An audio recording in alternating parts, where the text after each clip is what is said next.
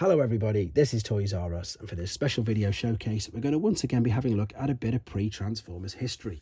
What we've got in front of us is an advert, and in fact a vintage advert for a character and a toy that of course we now have come to know and love as Soundwave. Now before he was officially released as a Transformer in 1984, he was also released under another toy line, Microman Microchange, in Japan and in Italy.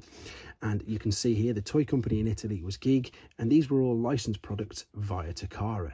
They were also known as Transformers instead of Transformers, and you can see on the front there we've got his original name, which was Cassette Man, and that's what he was known as. He was also still packaged with a cassette, but the interesting thing to have a look at is see these stoppers here.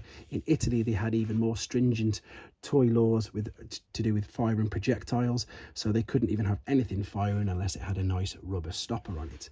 This was taken from a magazine, as we can see on the back. We've got Barbie advertised, so again it's a nice piece of Transformers history pre-1984, and there is Soundwave as we now know him. Thanks for watching, guys. Take care. Thanks for watching.